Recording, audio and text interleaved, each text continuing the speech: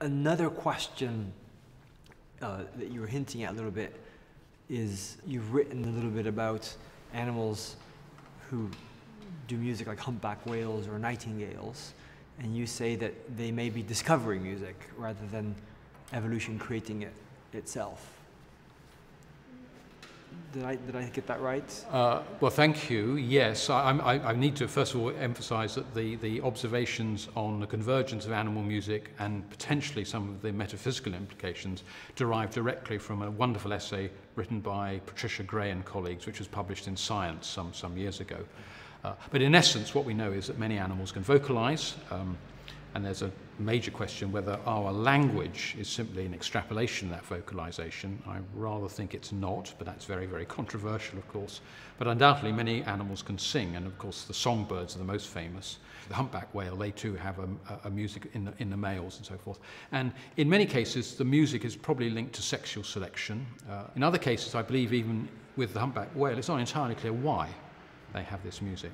But the point about it, which as Patricia Gray and her colleagues point out, is first of all, this music is alarmingly analogous to our music in as much as it uses melodies and harmonies, and they can exchange songs between different groups, for instance, amongst the whales and so forth. And what I found so extraordinary about this particular essay is that they then had this wonderful leap of imagination. I mean this in the most positive way. And they said, well, it's all very well explaining these convergences in terms of vibration of columns of air. That's fine, a bit like a bassoon or a trumpet. But supposing, as they said, there's a, quote, a universal music out there. And in a sense, the music is discovering this universal music. And as I've said in many other contexts, this is not a sort of universal, it's the music of Mozart. And I'm not saying that birds and whales are Mozarts or on the way to becoming Mozarts, but there's something deeper about the music and why it is so essential to us. It's not just a tune. Are you suggesting that certain kind of ideas, like music or mathematics, or that they exist separately from the stuff of the universe? That's a possibility. Yes. Well, what do you mean by it's discovery? Sure. To discover something makes it seem like it was there in some sense before. Well, so here's evolution blindly doing something, and you're saying sure. there's things out there just waiting for evolution to get to, and it goes, aha.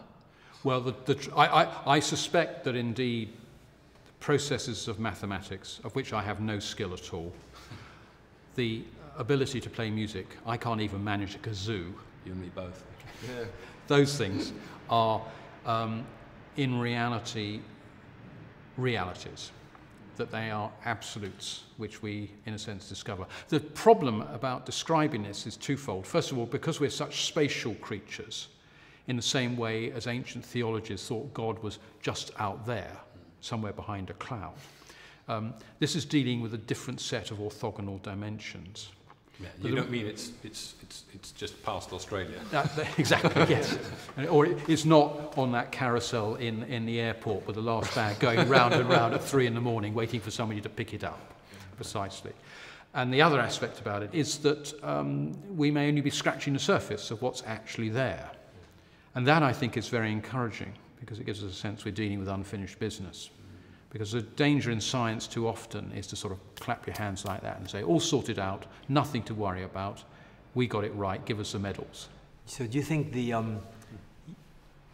you think evolution also discovers mind? Perhaps. Perhaps. Okay. No, I don't mean...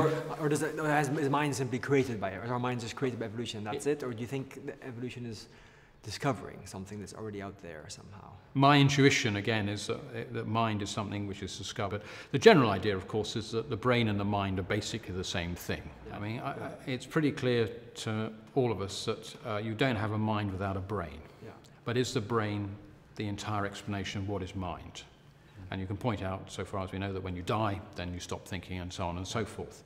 But on the other hand, you can regard the explanations of consciousness which depend merely on neurological complexity as woefully inadequate. And the analogy which I prefer is rather than brains making mind, brains facilitate minds, brains filter mind. But the idea here is that the mind, again, is part of an orthogonal reality. And once you've got a sufficiently complex nervous system, and once you begin to interrogate it then it seems to respond to you. So that gets back to your idea that there may be certain kinds of ideas or truths that are out there, that they were true before we came along. So in other words, the brain is such that it can discover those ideas or those realms of ideas. Is that right? I mean, is that what the mind is? The mind is... I think it is, but there is this danger that the brain may be very good at encountering mind, but it may, and here I speculate completely, only be very good at encountering certain aspects of mind. So our neurological substrate is such that there may be some things about which it is literally impossible to think, which sounds very paradoxical, but of course as soon as you think about the impossible, then you're allowed about how you might think your way into it. And this again gives me encouragement that the nature of the mind is something far, far different than merely a secretion of a neuron. I mean, are you saying that, well, evolution, getting back to your brain and mind, that evolution has certainly crafted the mind, but are you saying that beyond that there's a whole realm of ideas which you have to include in your story of what it is to be human? You can't just pretend that they don't have an influence. I think, first of all, evolution has crafted brain, and brain encounters mind. Encounters mind? Yes. And the point about the way in which evolution is understood is that in some circles it's regarded more or less as a closed argument. And yet that's rather curious because, of course, in certain ways it depends on the physics and chemistry. And we know that our understanding of physics in particular is incomplete. So if we had a completely watertight theory of physics, we might have more security that one extension of it, which we call life, is also entirely understood. And I think our problem at the moment is to confuse mechanisms, such as the Darwinian mechanisms, versus, if you like, the substrate of possibilities. To say there's only one way of thinking would be a ridiculous way of compressing a huge area. But if mind is mind, and we encounter mind, then potentially any life form will encounter one area of mind. But, again, to stress, what we encounter may be an infinitesimally small fraction of what there is.